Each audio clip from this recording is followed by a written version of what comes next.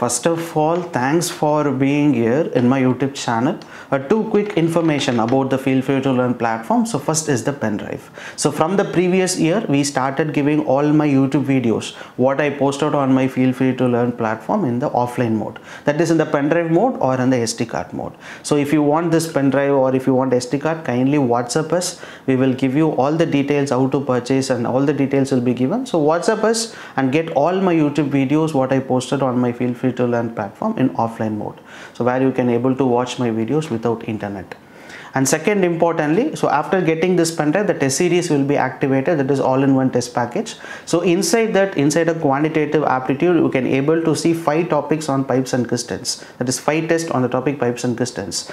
So don't forget to write all the 5 tests either after watching all my pipes and cisterns video, or else if you already know the concepts of pipes and cisterns, so don't forget to write the test series. Always practice is more important. So in case if you want to get the pen drive, so don't forget to WhatsApp us. So friends, thank you so much, and now let me move on to the topic of pipes and cisterns.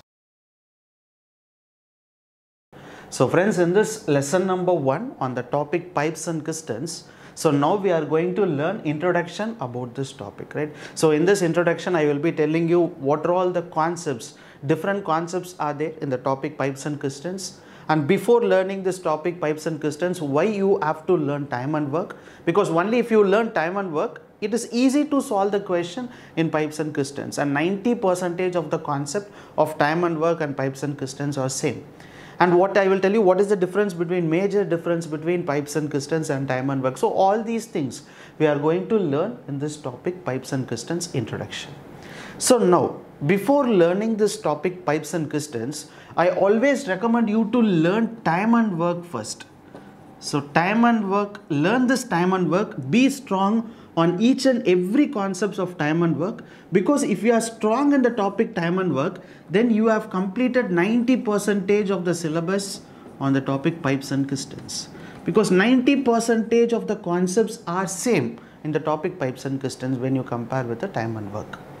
So if you didn't watch my time and work video, so don't forget to watch all the videos. So I think totally I have posted 9 videos on the topic time and work, starting from lesson number 1 introduction till arithmetic progression, because arithmetic progression, CAT level exam questions. So I have posted 9 videos totally in the topic time and work. If you got the pen drive, so inside that also I have given a separate topic, that is time and work. You can able to see all the YouTube videos there. So don't forget to watch all the 9 lessons. Be strong on each and every concepts in the topic time and work. Then solving a pipes and cisterns will be very, very simple. So, and one major thing that I have seen students facing difficulties while solving pipes and cisterns, even though they are strong in time and work, they can able to solve most of the question. I have seen students are struggling to solve pipes and cisterns. The major thing here is, this happens only because of learning this time and work by 2 methods.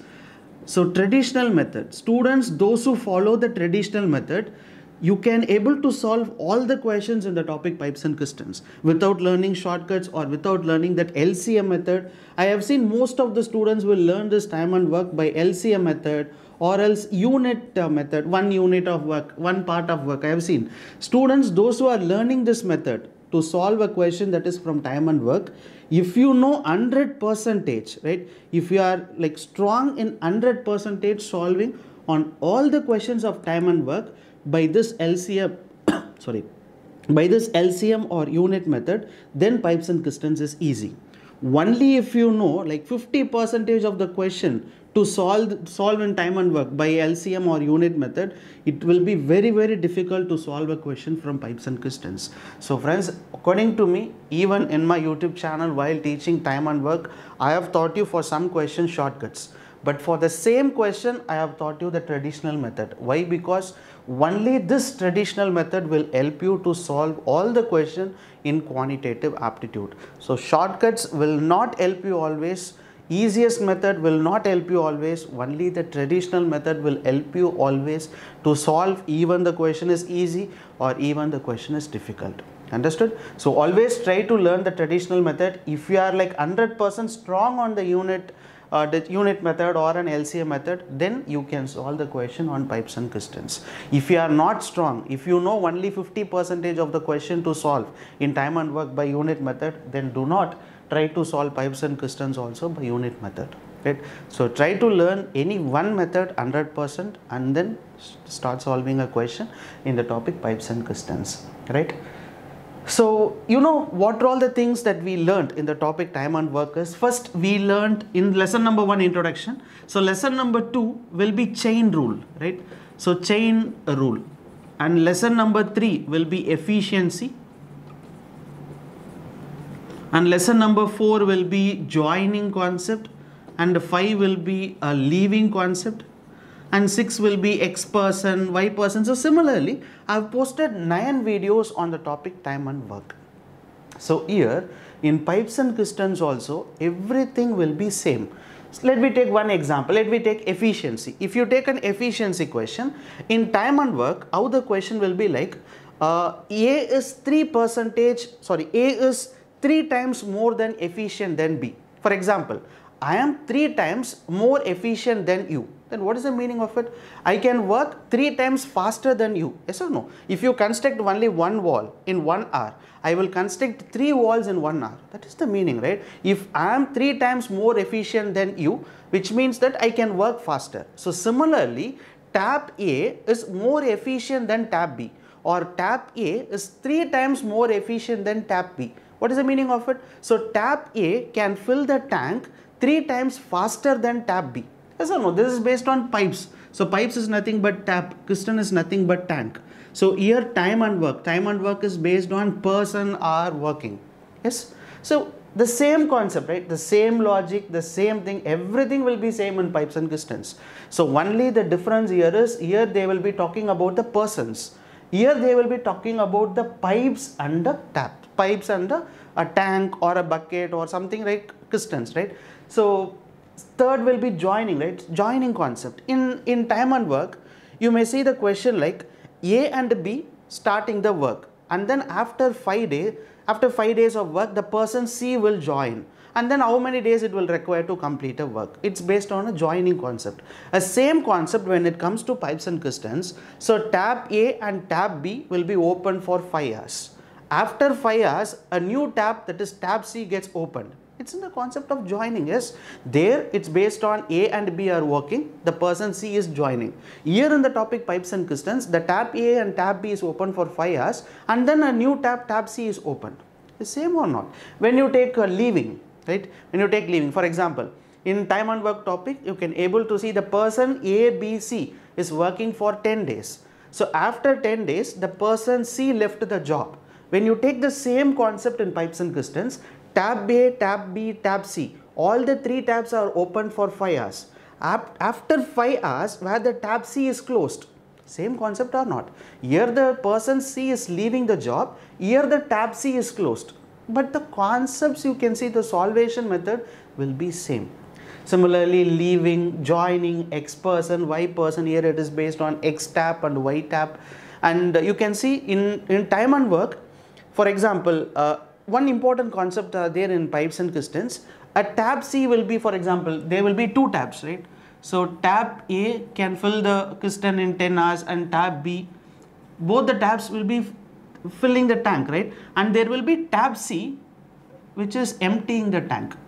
This concept is important in the topic pipes and cisterns. Similarly, a same concept of question you can able to see in time and work also. 2 person A and B are working, and the person C is demolishing. You may see the question, right? So A and B is constructing a building, and the person C is demolishing the building. So I am seeing these kinds of questions. Concepts are same or not? He is demolishing the building, A and B are constructing the building, and here A and B, both the tabs are filling the tank, and the tab C is emptying the tank, right? So concepts are same, solving procedures are same, right? And even the equation, what we write on efficiency, joining, leaving, X person, Y person, most of the things are same. Then why and what for we have to learn pipes and cisterns separately? Yes, that was the question for many. Why I have to learn pipes and cisterns? If everything is same, if 90% all the concepts are same, method is also same, then what is the difference? Then why I have to learn pipes and cisterns as a separate topic? Yes, there is only one difference between time and work and pipes and pistons is number one. Just see here, in time and work, right? In time and work, you can able to see a question like A can complete a piece of work, right? Piece of work in 20 days. You may see a question like this, right? A question starts like this: A can complete a piece of work in 20 days. B can complete a piece of work in 30 days. If both the person is working, then how many days they will take to complete a work?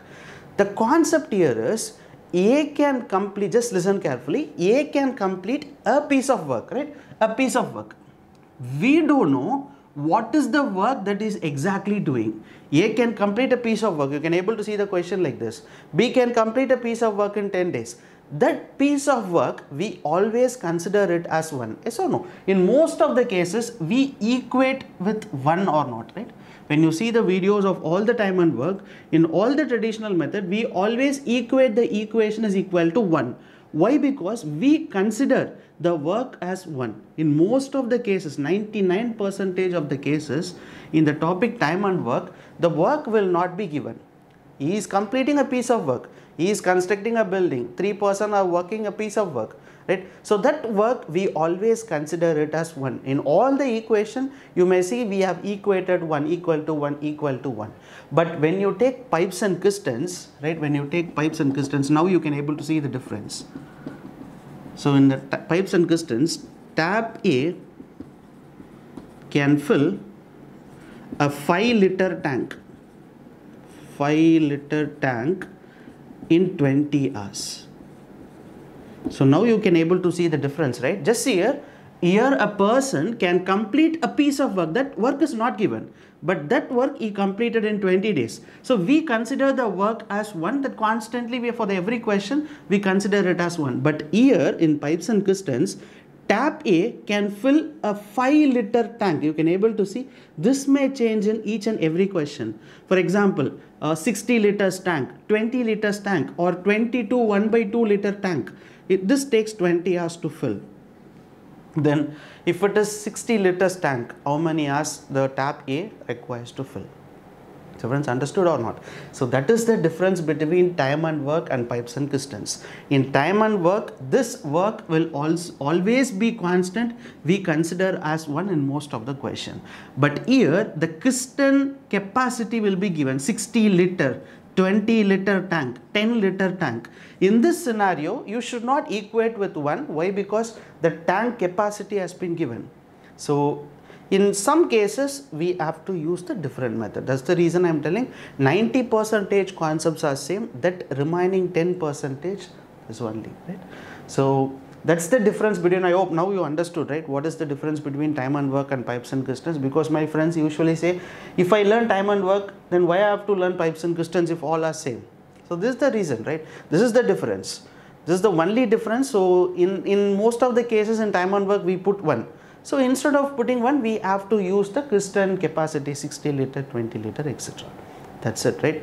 So, and the one thing that you should, the concept will not be there in pipes and pistons is work and wages.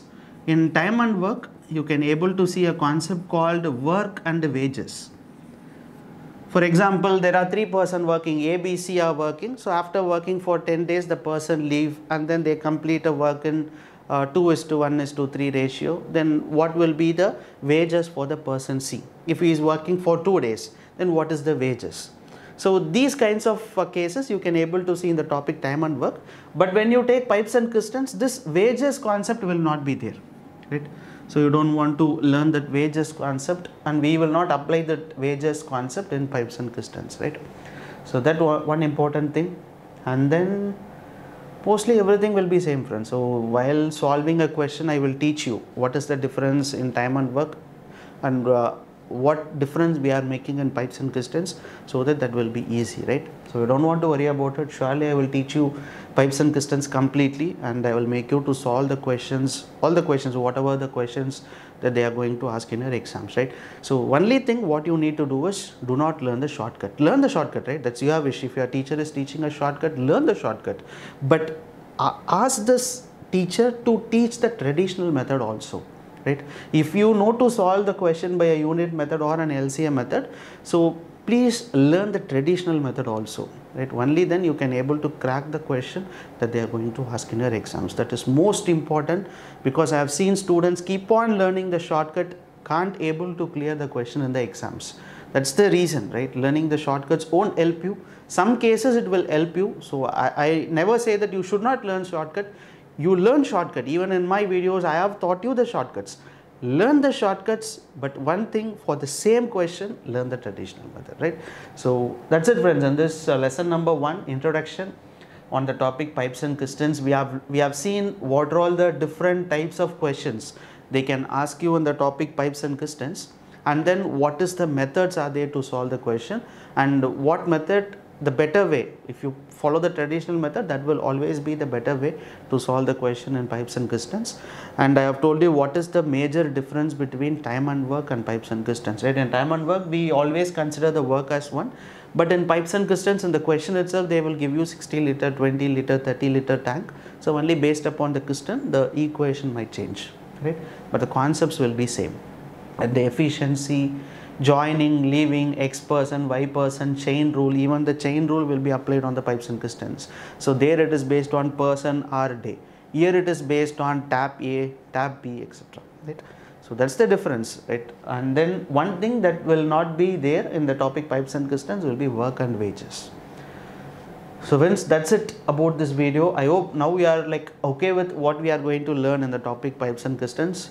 So I will be definitely posting all the videos on the topic pipes and cisterns. I will try to post as much questions I can in each and every videos, right? Surely I will teach you all the concepts. So only thing what you need to do is practice is important. So don't forget to practice the question, what I said in the beginning of the video, right? So practice is more important. So try to practice the questions. So definitely you can able to crack the questions in your exams. So friends, thank you so much for watching this video. And if you really like it, share the video to your friends, those who are preparing for the competitive exams. So friends, thank you so much. Bye.